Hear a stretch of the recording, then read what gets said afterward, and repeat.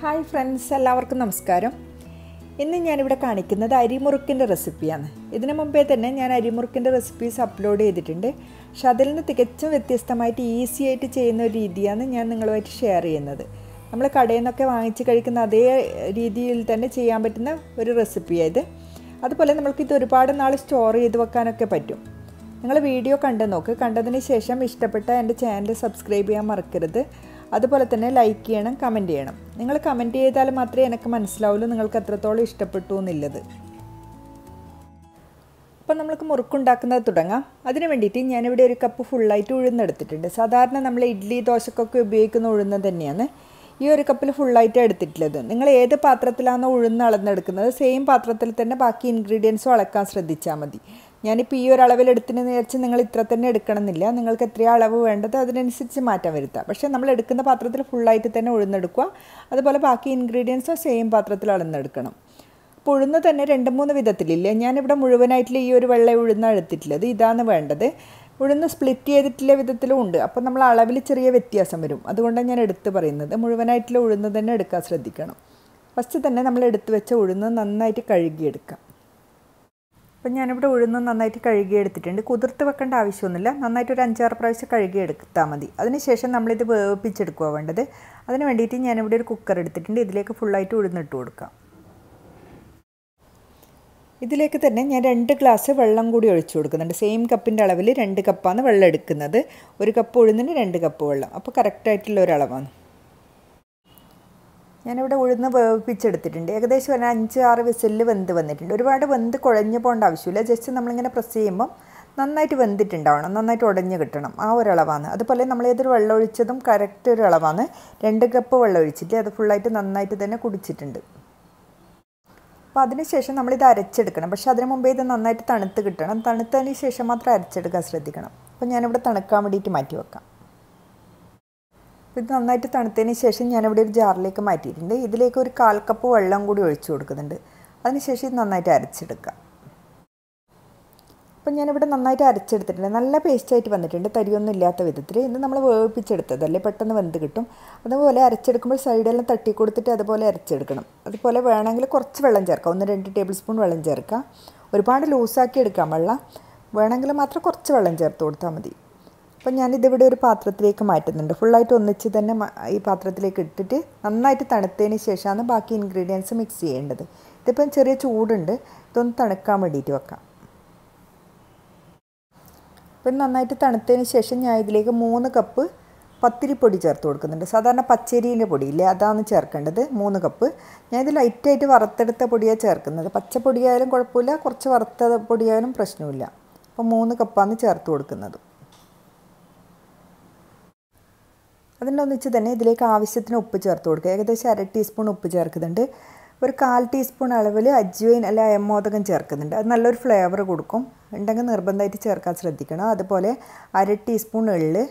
അതുകൂടാണ്ട് ഇതിലേക്ക് ഞാൻ 2 table spoon നെയ്യ് ചേർക്കുന്നുണ്ട്. നെയ്ക്ക് പകരം നിങ്ങൾക്ക് വേണമെങ്കിൽ ബട്ടർ നന്നായിട്ട് മെൽറ്റ് ചെയ്തിട്ട് അത് ചേർത്ത് കൊടുക്കുക. ഇതെല്ലാം ചേർത്തിട്ട് നന്നായിട്ട് മിക്സ് ചെയ്തെടുക്കുക. അതുകൂടാണ്ട് നിങ്ങൾ ഇതിലേക്ക് കുറച്ച് വേണമെങ്കിൽ പെരിഞ്ചീരകം ചേർത്ത് കൊടുക്കുക, ജീരകം ചേർക്കുക. നിങ്ങൾക്ക് സ്പൈസി ആയിട്ട് ചെയ്യണമെങ്കിൽ കുറച്ച് ചില്ലി പൗഡർ അങ്ങനെയൊക്കെ ചേർത്തിട്ടും ചെയ്തെടുക്കാം. പക്ഷേ ഞാൻ അങ്ങനെയൊന്നും ചെയ്യുന്നില്ല. കുട്ടികൾക്കൊക്കെ ഇങ്ങനെ ചെയ്യുമ്പോഴാണ് കൂടുതൽ ഇഷ്ടമുണ്ടാവുക, പ്ലെയിനായിട്ട് ചെയ്യുമ്പോൾ. അപ്പോൾ ഞാൻ ഈ ഒരു രീതിയിലാണ് കാണിക്കുന്നത്. അപ്പോൾ സ്പൂൺ കൊണ്ടൊന്ന് മിക്സ് ചെയ്തെടുത്തതിന് ശേഷം കൈ ഉപയോഗിച്ചിട്ട് തന്നെ നന്നായിട്ട് കുഴച്ചെടുക്കണം. മാക്സിമം നന്നായിട്ട് തന്നെ കുഴച്ചെടുക്കാൻ ശ്രദ്ധിക്കണം. എല്ലാ ഇൻഗ്രീഡിയൻസും ഒരേപോലെ മിക്സായി കിട്ടണം. അപ്പം ഞാനിവിടെ നന്നായിട്ട് കുഴച്ചെടുത്തിട്ടുണ്ട്. പക്ഷേ ഇതിനൊക്കെ കുറച്ചൊരു മുറുക്കം, ഒരു കട്ടി കൂടുതൽ പോലെ തോന്നുന്നുണ്ട്. അപ്പം ഞാൻ ഇതിലേക്ക് ഏകദേശം ഒരു 2 ടേബിൾ സ്പൂൺ വെള്ളം ചേർക്കുന്നുണ്ട്. നിങ്ങൾ വെള്ളം നോക്കിയിട്ട് ചേർക്കണം. ഒരുപാട് ഒന്നിച്ച് ചേർത്ത് കൊടുക്കാൻ പാടില്ല. അപ്പോൾ വീണ്ടും നന്നായിട്ട് തന്നെ മിക്സ് ചെയ്തെടുക്കുക. നല്ല ഒരു സോഫ്റ്റ് ആയിട്ടുള്ള ചപ്പാത്തി മാവിൻ്റെ ആ സോഫ്റ്റായിട്ട് വിധത്തിലാണ് വേണ്ടത്. ഒരുപാട് കട്ടി ഉണ്ടാകുമ്പോഴും നന്നായിട്ട് വരില്ല, അതുപോലെ ലൂസായിട്ടുണ്ടാകുമ്പോഴും നന്നായിട്ട് വരില്ല. അപ്പോൾ മാവ് ഞാനിവിടെ നന്നായിട്ട് കുഴച്ചെടുത്തിട്ടുണ്ട്. നമ്മളിതെങ്ങനെ മനസ്സിലാക്കുകയെന്ന് വെച്ചാൽ നമ്മളിത് കുഴക്കുമ്പോൾ കയ്യിൽ ഒട്ടിപ്പിടിക്കില്ല. അതാണ് അതിൻ്റെ കറക്റ്റ് അളവ്. നല്ല സോഫ്റ്റ് ആയിട്ടുണ്ടാകും, പക്ഷേ കയ്യിൽ ഒട്ടിപ്പിടിക്കില്ല. അതുപോലെ കട്ടി കൂടുതലും ആയിരിക്കില്ല. അപ്പോൾ ഞാനിതൊരു 10 മിനിറ്റ് റെസ്റ്റ് ചെയ്യാൻ വെക്കുന്നുണ്ട്. അപ്പോൾ ഇത് ഏകദേശം 10 മിനിറ്റിന് ശേഷം ഞാൻ വീണ്ടും എടുക്കുന്നുണ്ട്. ഇതിപ്പോൾ 10 മിനിറ്റ് വെക്കാൻ കാരണം നമ്മളിതിൽ അരിപ്പൊടിയല്ലേ ഉപയോഗിച്ചിന്. അരിപ്പൊടിയിൽ നന്നായിട്ട് വെള്ളം കുടിച്ചിട്ട് ഇത് വീണ്ടും കട്ടിയാവും. അപ്പോൾ അത് ആ ഒരു വെള്ളം കുടിച്ച് കിട്ടാൻ വേണ്ടിയിട്ടാണ് അങ്ങനെ മാറ്റി വെക്കുന്നത്. ഇതിപ്പോൾ ഞാൻ തൊടുമ്പോൾ കുറച്ച് കട്ടി കൂടുതലാണ്. ഞാൻ ഇതിലേക്ക് വീണ്ടും 1 ടേബിൾ സ്പൂൺ വെള്ളം ഒഴിച്ചിട്ട് ഒന്നുകൂടെ കുഴച്ചെടുക്കുന്നുണ്ട്. നന്നായിട്ട് തന്നെ കുഴച്ചെടുക്കാൻ ശ്രദ്ധിക്കണം.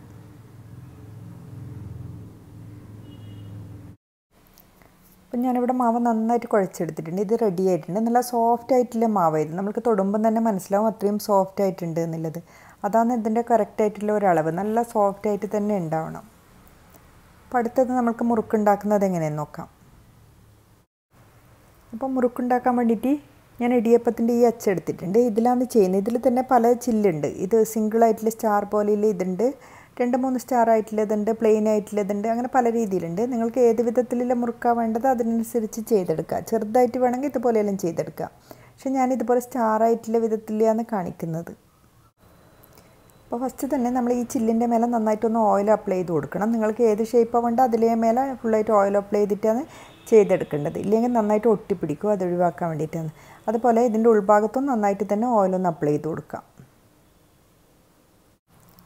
അതുപോലെ തന്നെ നമ്മൾ മുറുക്കുണ്ടാക്കാൻ വേണ്ടി വട്ടത്തിൽ ചുറ്റിച്ചെടുക്കാൻ വേണ്ടിയിട്ട് ഇതുപോലെ ഒരു തവി വേണം. ഇഷ്ടമുള്ള തവി ഉപയോഗിക്കുക. ഫ്ലാറ്റ് ആയിട്ടുള്ള തവി എടുത്താലും നല്ലതാണ്.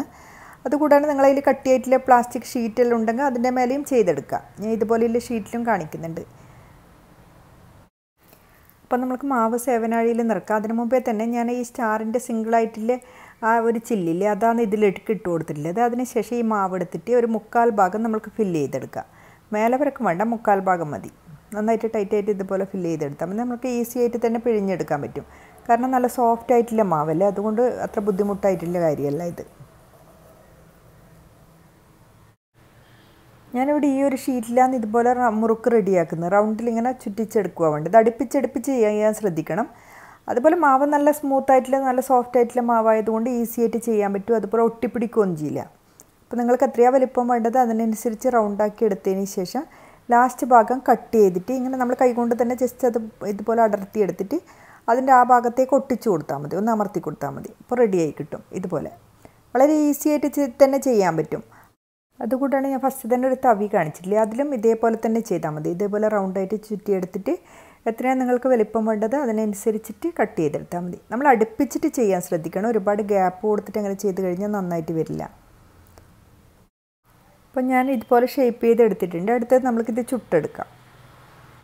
അപ്പോൾ ഇത് ചുട്ടെടുക്കാൻ വേണ്ടിയിട്ട് ഞാനിവിടെ ഒരു പാത്രത്തിൽ ഓയിൽ ചൂടാകാൻ വെച്ചിട്ടുണ്ട്. കുറച്ച് വൈഡായിട്ടുള്ള പാത്രത്തിൽ കുറച്ച് കൂടുതൽ തന്നെ ഓയിൽ എടുക്കണം. അതുപോലെ നന്നായിട്ട് ചൂടാക്കി എടുക്കണം. ഒരു മീഡിയം ഫ്ലെയിമിൽ വെച്ചിട്ട് ചൂടാക്കി എടുക്കുക വേണ്ടത്. ഒരുപാട് കൂടുതൽ ചൂടുന്നല്ല, അന്നേരം പെട്ടെന്ന് കരിഞ്ഞു പോകും. നമ്മളിതുപോലെ ഒരു ചെറിയ കഷ്ണം ഇതുപോലെ എണ്ണയിലിട്ടിട്ട് ഒന്ന് ചൂടാകുന്നുണ്ടോ, പെട്ടെന്ന് ഇത് ചൂടായിട്ട് വരുന്നുണ്ടോ നോക്കിയിട്ട് വേണം ചെയ്തെടുക്കാൻ. അപ്പോൾ ഇത് റെഡി ആയിട്ടുണ്ട്.